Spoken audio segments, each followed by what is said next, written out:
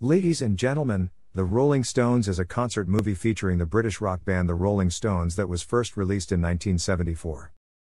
Directed by Rollin Binzer and produced by Binzer and Marshall Chess, it was filmed in 16mm by Bob Freese and Steve Gebhardt of Butterfly Films during 4 shows in Fort Worth, Texas.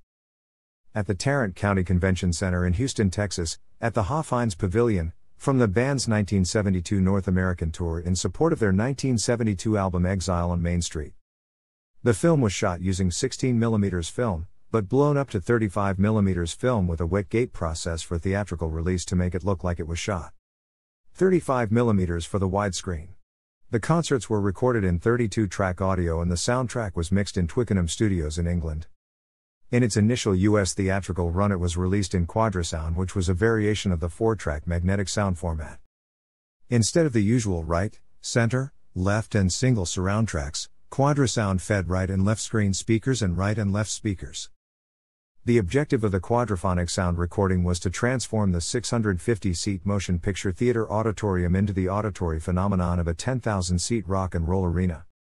The film began before most audience members even realized it. A black screen and quadraphonic audience noise fooled theatergoers into accepting the recorded ambience as coming from their own venue, intensifying the oral intimacy when the Stones began to play. The film was sold by the Rolling Stones as a tax incentive-based venture capital investment. 9 investment groups competed to acquire the film and then the winning group formed Dragonair Limited, a one-film distribution company that was formed to four-wall the film throughout the United States. In accordance with the Rolling Stones' contractual requirements, Dragonair Limited proceeded to rent theaters on a four-wall basis for limited engagements in major markets, commencing at the Ziegfeld Theater in New York City on April 15, 1974, and sell tickets not only at the theater but also through concert ticket vendors such as Ticketron for the limited engagements. The objective here was to create a limited-access single-venue event that fans could access from any ticket seller in town. The quadraphonic presentation of Ladies and Gentlemen required a 44 JBL driver sound system. Each sound system was capable of generating 3,300 watts RMS, and was transported to each venue in a 14 feet bed truck. Played at 100 dB in evening and midnight performances, the soundtrack had to be mixed by a sound engineer based on the number of people in the audience in order to achieve optimal clarity. Sound engineers accompanied the roadshow presentations. The film was played in limited roadshow engagements during which advertising was stopped because the word of mouth for the film increased attendance every day throughout the run. Limited engagements were conducted in New York, Boston, Philadelphia, Atlanta, Houston, Chicago, Miami, and Los Angeles before the picture was sold to Plit Theaters, which released the film in a flat-screen monaural version.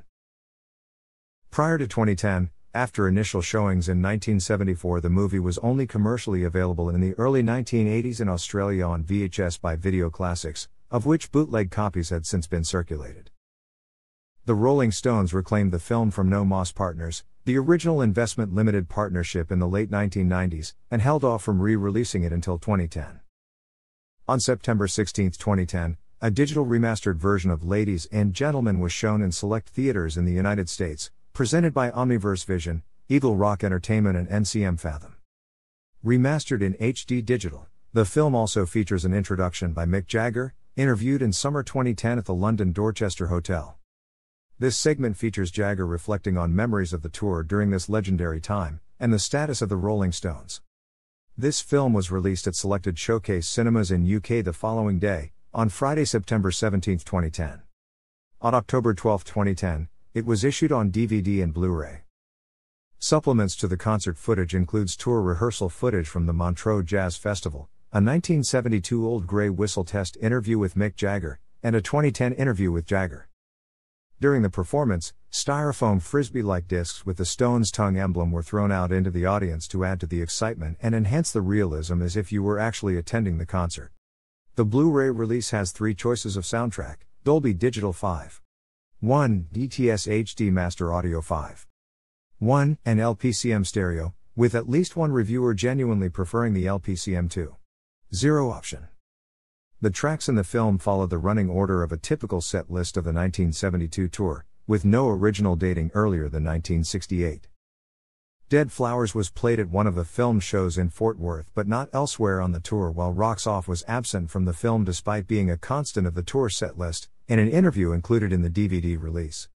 Jagger said this was due to being out of tune.